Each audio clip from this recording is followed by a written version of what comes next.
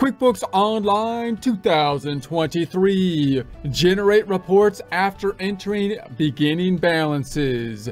Get ready to start moving on up with QuickBooks Online 2023. Here we are in our Get Great Guitars practice file. We started up in a prior presentation using the 30-day free trial. We also have opened the sample company. If you support accounting instruction by clicking the link below, giving you a free month membership to all of the content on our website, broken out by category, further broken out by course. Each course then organized in a logical, reasonable fashion, making it much more easy to find what you need than can be done on a YouTube page. We also include added resources such as Excel practice problems, PDF files, and more, like QuickBooks backup files when applicable. So once again, click the link below for a free month membership to our website and all the content on it. Want these two open at the same time? We suggest using the incognito window or another browser. To open an incognito window, if you have Google Chrome, you can select the three dots in the browser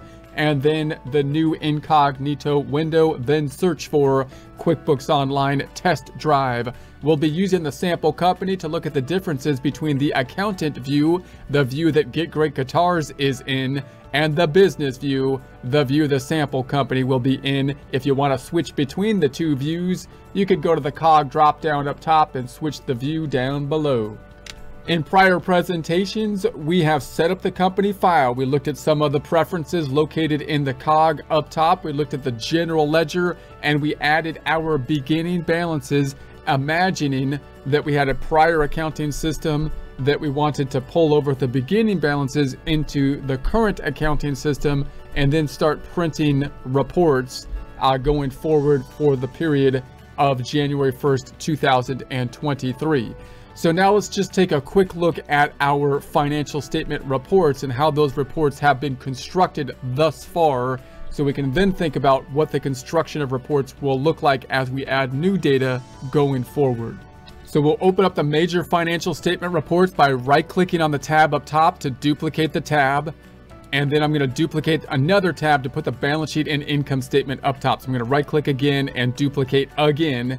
And then as the tab to the right is thinking, I'm going to go to the tab to the left. We're going to do this basically every time going forward. We're going to go to the reports on the left-hand side. And then I'm going to open up the balance sheet, which will pretty much always be in the favorite reports. Note that if you're in the business view, then the reports are located in the business overview tab and then the reports on the left-hand side. So then I'm going to go to the tab to the right and then down to the reports again on the left. This time open up the profit and loss, otherwise known as the income statement or the P&L. I'm going to close the hamburger up top. I'm going to run this report for 2022 at this point. So I'm going to go from 01/01/22 to 12/31/22 and run it. So we'll run that report, and then I'm going to tab to the left, close up the hamburger, scroll up and run the report. This is going to go from 01/01/22 to 12/31/22 and run it to refresh it. We're going to start doing that setup every time because we want to think about the financial statement reports as we do the normal data input into the system. Now, this balance sheet we saw in a prior presentation ties out as we wanted it to, so the plan has worked. That this was the prior balances that we imagined were from the prior accounting system that we're using up until December 31st of 2022. We entered this data into the system as of the end of 12/31/22 so that we can add new data in January 1st, 2023. The strategy we used, you'll recall, was to enter each of these transactions or each of these balances at a time instead of with one giant journal entry, so we can also provide the information necessary for the subledgers, such as for the accounts receivable subledger by customer, inventory subledger by item, inventory item, and payable subledger by vendor, for example. And so we have those beginning balances into the system. And then from this point going forward, we're going to start to think about how the balance sheet is going to be created as we do each financial transaction. This is why we'll typically I will open up our balance sheet and income statement, the major financial statement reports, all other reports basically given more information or more detail about one or multiple line items on these reports. I'll have them open on the right, and then I'll usually do my data input on the left. Every time I add a new data input with the plus button, for example, I will then refresh and run the balance sheet and the income statement and see if the impact on them is what kind of I expected. That way you get a real good understanding of the accounting process, because you can see what the end result is as you do the data input. So let's take some time now here to just look at the accounts that we have and what we would expect the data input to do as we do data input going forward. Just a quick recap of the process when we're setting up a new company file. Remember what our objective is. The business objectives, revenue generation. Our objective as the bookkeepers or the accountant department is to facilitate the financial transactions, record the financial transactions so that we can create the financial statements, balance sheet, income statement, and related reports as efficiently as possible, so the business can spend most of its time doing whatever it does to make revenue and not worry too much or spend as little time as possible just in the transactional data input of entering the transactions to create the financial statements. The financial statements then being used at the end of the period for taxes at the least if you're in the United States, and then also for other reporting requirements possibly as well. And then we also want to be able to facilitate the discussions with who we do business with, customers, vendors, and employees, to be able to facilitate our transactions as smoothly as possible as well. So that's kind of like our goal. To do that, we set up the company file. We looked at our preferences, some of which are under the Your Company preferences and under the cog on the left. We then entered our beginning balances, which you may not need if you're starting a brand new file for a company that's a brand new company, but oftentimes you're setting up the QuickBooks file for a business that's already been in place.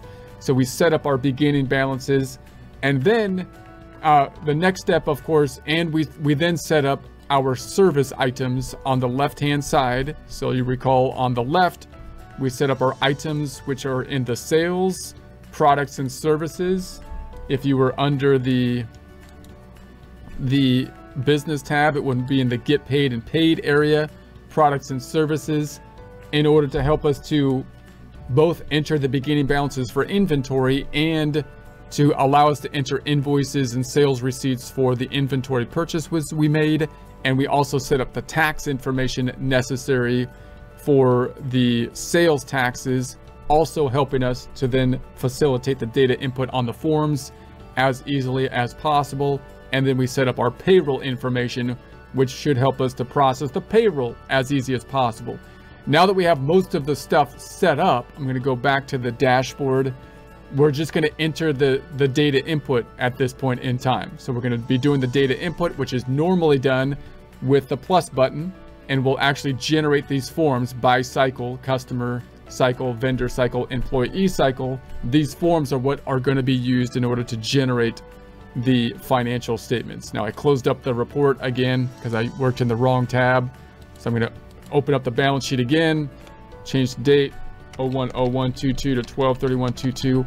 So now let's think about these accounts that we have right here and how they will be impacted when we do the data input.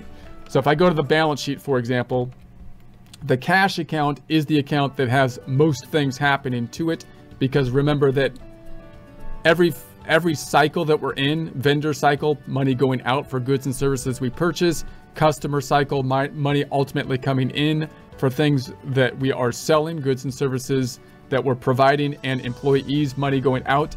Cash is in each of those cycles. So the cash is kind of the lifeblood of the company. Therefore, if I go into the detail for cash, we're going to start to have a whole bunch of different transactions in here that are relating to different cycles. So if I hit the plus button up top, we would expect, for example, on the customer cycle, when we invoice, there's no cash related, but when I receive payment or when I make the deposit, then that's going to hit the checking account, and we'll see an increase of the checking account. Nothing with an estimate to cash, Credit memo, possibly. In the returns, on the returns, we could have cash effective. We have to reverse. On the vendor side, expense forms will decrease cash, check forms will decrease cash, and then the pay bill forms will decrease cash. And obviously, when we pay the employees, that will decrease cash.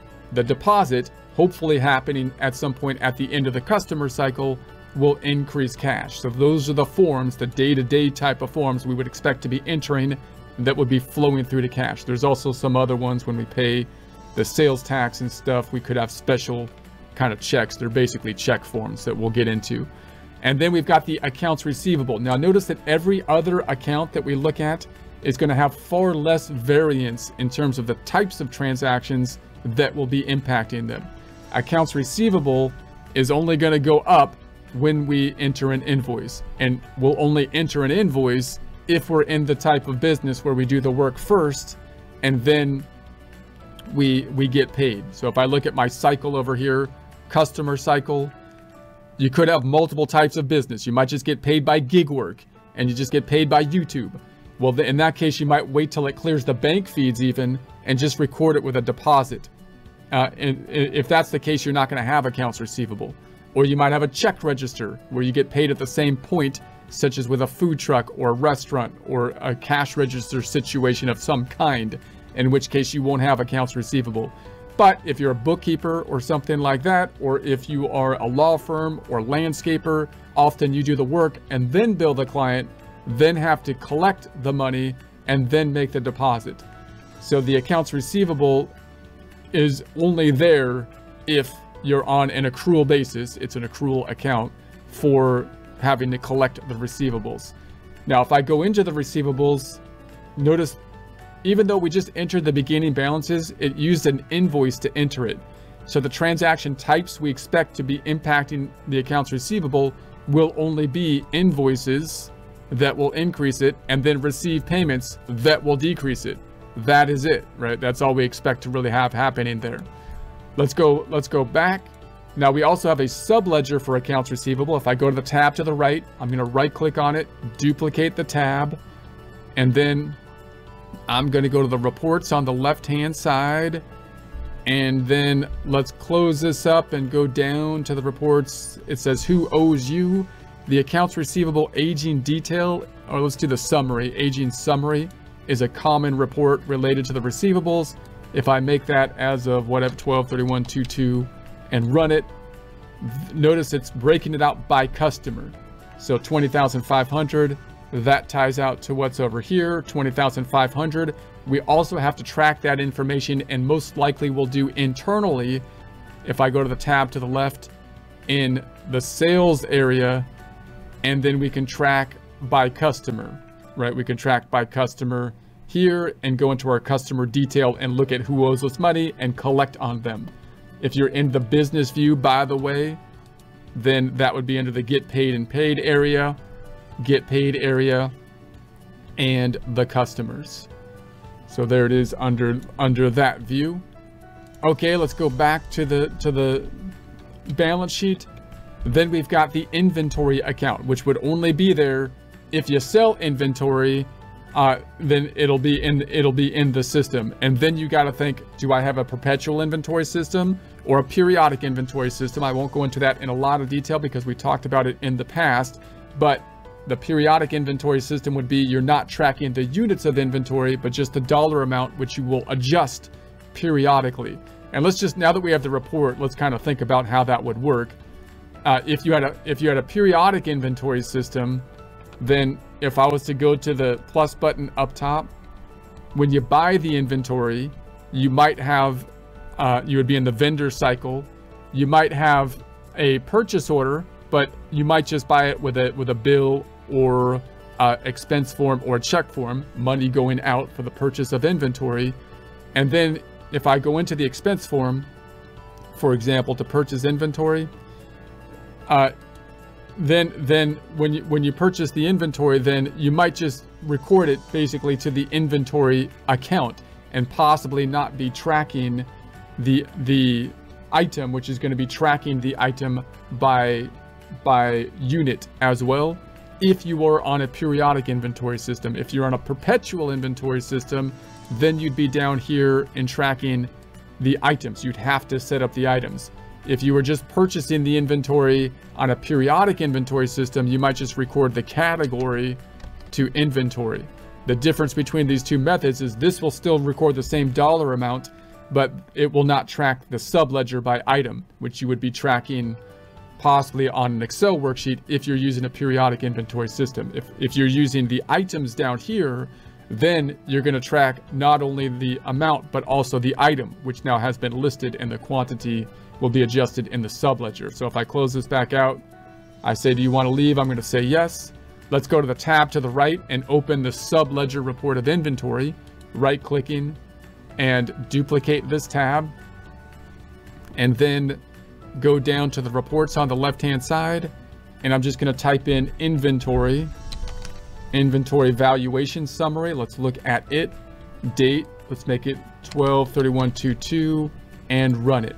So this gives us the units of inventory, which would only be here if we're using a perpetual inventory system. A periodic system would not have this here. Notice that this dollar amount ties out to what's on the balance sheet, which we can see here. If it was a periodic system, then when we made the sale, which we would make with an invoice or a sales receipt, then again, we wouldn't record the cost of goods sold. We would make the sales with like a sales item, which would just record the sales side of things.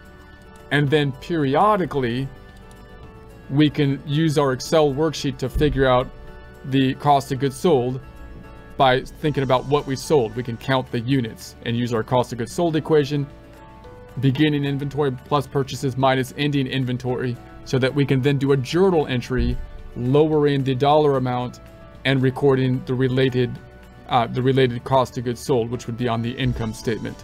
So that would be a periodic kind of system. If it was a perpetual inventory system, then if I hit the plus button, when we make the purchase, as we looked at, we would be recording the increase. And then when we make the sales item, the invoice or the sales receipt, you can't make it with a deposit because it won't do it properly. Invoice and a sales receipt, it'll decrease the dollar amount of inventory, record the cost of goods sold properly, as well as decrease the units of inventory on a perpetual basis. So we're setting up the perpetual basis because that's the most complex within the QuickBooks system, but realize that you could set up other systems that would be appropriate. So we would think then, if I look at the types of transactions in the inventory account, it would go up when we purchase with a bill. So the types of transactions would be bills or a expense form or a check form, and it would go down with a sales type transaction, invoices, sales receipts. Those are the only kind of forms that we would typically see in the detail of the inventory account, as well as an inventory adjustment form to adjust to a physical count from time to time. And then the fixed assets, these are going to be property, plant, and equipment. So this would be related to us purchasing this account right here, purchasing property, plant, and equipment, which we might do with a loan. So it's not a normal transaction because we don't purchase property, plant, and equipment every day. Therefore, if I hit the plus button, there's no actual form, like even in the vendor section, for the purchase of property, plant, and equipment per se. Because you might say, well, there's an expense form. That's true, but normally we're going to, if cash is affected, we'll use an expense form or a check form, but we might finance the property, plant, and equipment. And because we don't, meaning we're going to get a loan for it, and because we don't do that all the time, it's not an everyday thing that we buy a big piece of equipment or a building. There's no form that's related to it directly. So we might then default to a journal entry if cash is not affected. So the property, plants, and equipment, we would expect not to have a lot of activity like we do have in the cash account. Cash will have the most activity. Depending on the kind of business, these accounts might have a significant amount from day to day. The furniture and fixture, we would expect to have very little activity, a lot of little action over the entire year. Not a lot of little action, just a little action in terms of the number of transactions with big dollar amounts possibly.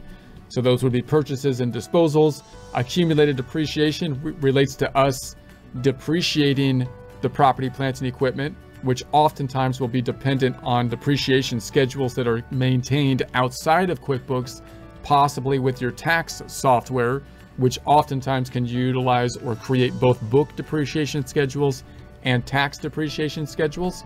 We'll talk more about them later, but again, these accounts aren't something that you'd see activity in on a routine day-to-day basis. They're periodic activities.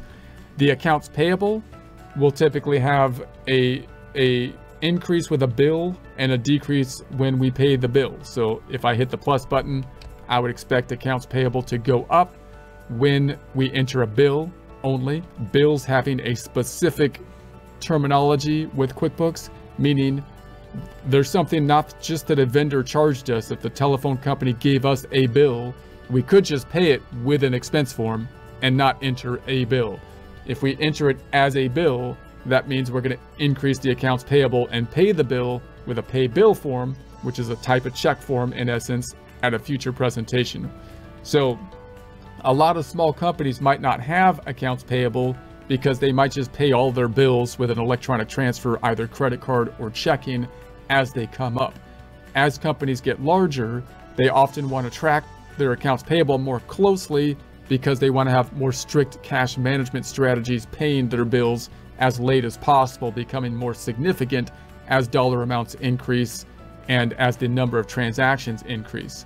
So like with the accounts receivable, we have a subledger tracking the accounts payable by vendor. And you also have your vendor center, I'll see on the left-hand side, which is under the expenses tab, and vendors, helping us to facilitate transactions with our vendors. If you're under the business view, by the way, then it's going to be in the get paid and paid area, and your vendors center is down below. So there is that one. And then the credit card, so this one will only go up, like we said, with a bill form, and go down when we pay the bill, right? That's the only transactions we expect to have in this account, basically. And then the loan, a Visa account, is kind of like the cash account because it could have a whole lot of transactions in it because it's a financial institution type of account that you can connect to the bank feeds. So instead of paying with everything with cash, you might be paying for a lot of transactions with the check, with the credit card in some instances, in which case you might have, a whole lot of activity in here related to it, but you would expect them to all be like credit card forms or expense type of forms, paying with a credit card for those transactions, and then you would pay it down when you make a payment from the checking account, which you could do in multiple different ways. We'll talk more about that later. And then we got the loan payment, which what would we expect happening here? Well, we would expect the loan payment to go up when we take out the loan, and then we would expect it to be going down with an expense form or check form typically, because we're just going to be paying down possibly monthly payments on the loans. That's all we would really expect to be happening here, with possibly an adjusting entry at the end of the period as well. And then in the equity, you don't usually post anything to the equity accounts unless it's draws. Draws meaning you're taking money out for personal purposes, or if you put money in to finance the business, then you might post something to equity. Otherwise, equity is what is closed out from the income statement into the equity section, as you can see here with net income. And then on the income statement side of things, we've got revenue and expenses. Revenue, we expect to be going up typically with an invoice form or a sales receipt form. And expenses, we expect to be going up with an expense form, a check form, or a bill form. Typically, those are the things that we expect to see there. Cost of goods sold will specifically be related to inventory. If you sell inventory, and it will be impacted if using a perpetual inventory system when entering an invoice that sells inventory and you're using a perpetual inventory system or a sales receipt. So as we start to enter these transactions, we'll go back and forth between the forms and the data input to see the further building of our financial statements as we add new data to it. Now, the other big form that's useful is the trial balance. I'm going to right click on the tab to the right and duplicate it. And a trial balance is not something that many people are used to, but I think it can be a substitute for having two reports open. So let's look at it. That's called a trial balance. Trial balance. And I'm going to change the date up top. So from 01/01/22 to 12/31/22 and run it. So you'll recall that we looked at this before, but I just want to point out going forward that this is basically the balance sheet on top of the income statement. So you got your balance sheet accounts, cash, accounts receivable, inventory, accumulated depreciation, furniture and fixture, and then your liabilities, which start with a credit over here. This is a credit because it's a contra asset. And then your loan payable, and then your equity, and then your income accounts down below. The trial balance is quite useful because it gives you a snapshot. Notice we don't have a lot going on, and even if I have my balance sheet and income statement open, I still have to scroll through a lot of stuff, and I've got all these subcategories down here. It's here and then here, and that's just with the beginning balance I've entered. If I only have the trial balance open, even if I don't really understand the debits and credits, I can see that this is just a list of accounts with the balance sheet accounts on top of the income statement accounts. And if I run it on a year-to-date basis, it gets a little wonky on the income statement side. If you try to run it for like just 1 month of December, if you run it for the year-to-date, whatever the date is, then it works quite well.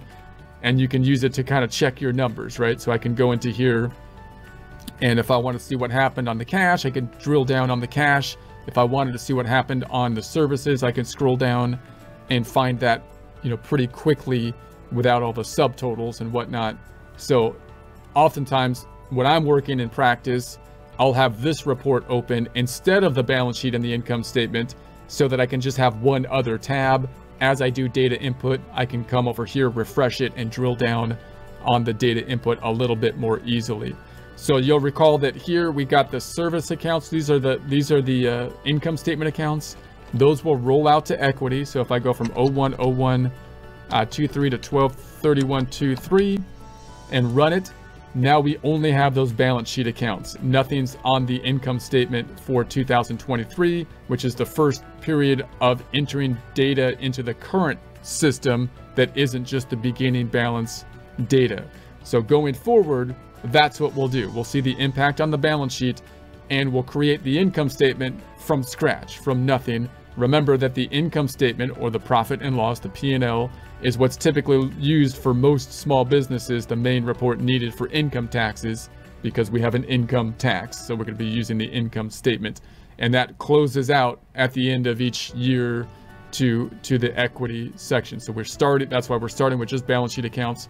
We'll have income statement accounts going forward. We'll try to run this at the end of each period so that you can check your numbers. This is where we're starting out with in our practice problem, going from this point.